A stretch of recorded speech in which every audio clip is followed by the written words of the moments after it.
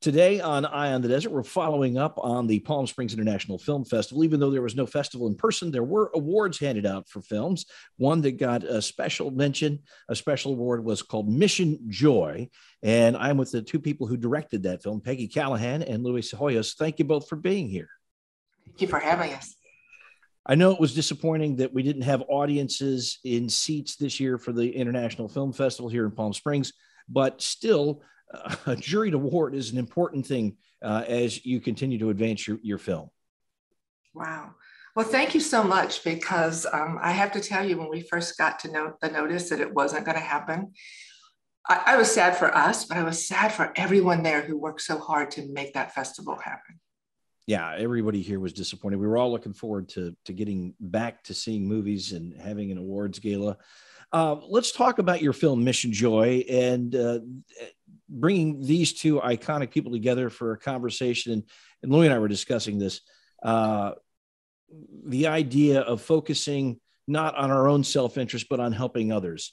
It seems like we need a lot more of that today. We got so lucky because to get these two men together, and it was the last time they were together. They thought that would happen, that it would be that way. And Arch was there in between chemo treatments, and to see these two men together and to see their gravitational pull. I mean, they make things happen. They can move mountains, they can move crews, they can move hearts and minds, and to get to witness that and then share that with the world, their last time seeing each other in person. And the wisdom they had to share was an astonishing gift. And it is resonating with people, because in these times when the world is so divided and you see people who are completely different, just totally in love with one another, what a gift that is, and an example for all of us. Well, I think it really speaks to where people are right now, obviously trying to find joy in difficult times. But adversity does bring out it has the opportunity, at least, to bring out the best in people. Yeah, that's one of the lessons of the film, I think, is just reframing things. Like when you look at somebody like the Dalai Lama, who's been in exile for, I don't know, 60 years, something like that.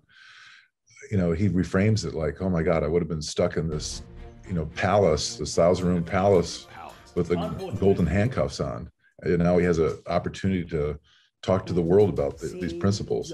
And one thing I was just thinking about is that, they talk a lot about death in this film, not a lot, but enough of it. We didn't want it to be too morose, but since then, obviously, Desmond Tutu has died. And there's some points in that, and I just think that are really going to hit home when people see this film, because, at the core of it, I think is Peggy and Doug were asking the questions that we all ask, the big questions that, we think about, and then life goes on, and you sort of forget about them. But like, why are we here? What's the purpose of life? What's going to give us the most amount of joy?